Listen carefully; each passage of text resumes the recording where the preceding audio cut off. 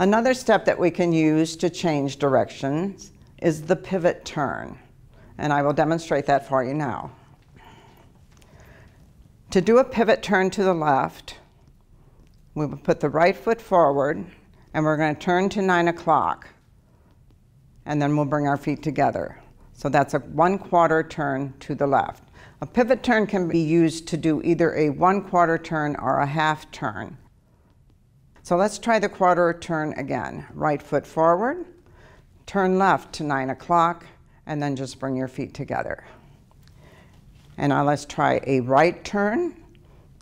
You will put your left foot forward, pivot or turn to 3 o'clock, and bring your feet together.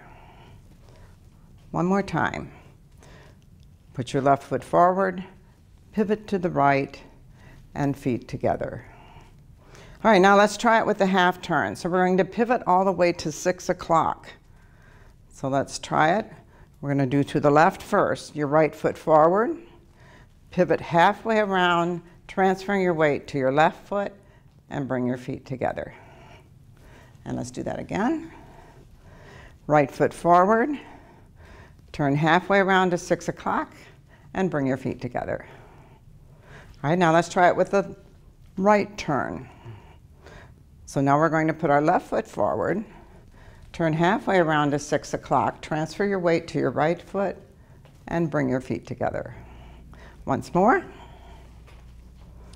Left foot forward, pivot to 6 o'clock, bring your feet together.